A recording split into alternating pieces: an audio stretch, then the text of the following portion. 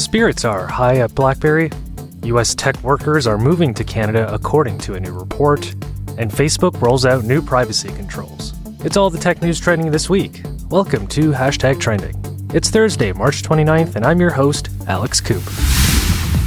BlackBerry's ongoing emphasis on software and service sales is paying off. During a recent earnings call, the company's CEO, John Chen, pointed to their enterprise software and services business, which rose about 19% to $108 million during the fourth quarter of this year.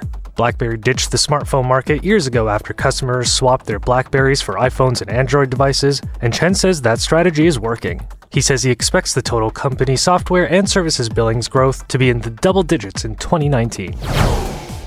A new survey from Mars, a tech hub in Toronto, suggests tech companies in the Greater Toronto Area have seen international job applications spike over the last year.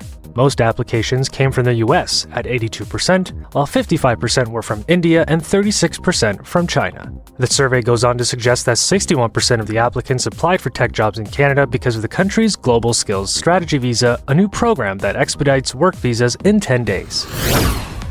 And lastly, damage control is still underway at Facebook, which announced new privacy controls, including a way to download and delete data. The updates have been in the work for some time, Facebook said in a recent blog post, but the lashback from the public following the data breach scandal with Cambridge Analytica underscored their importance. That's what's trending this week.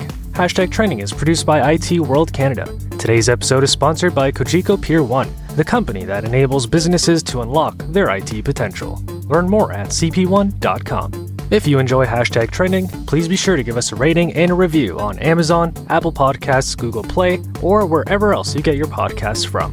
Thanks for listening. I'm Alex Coop.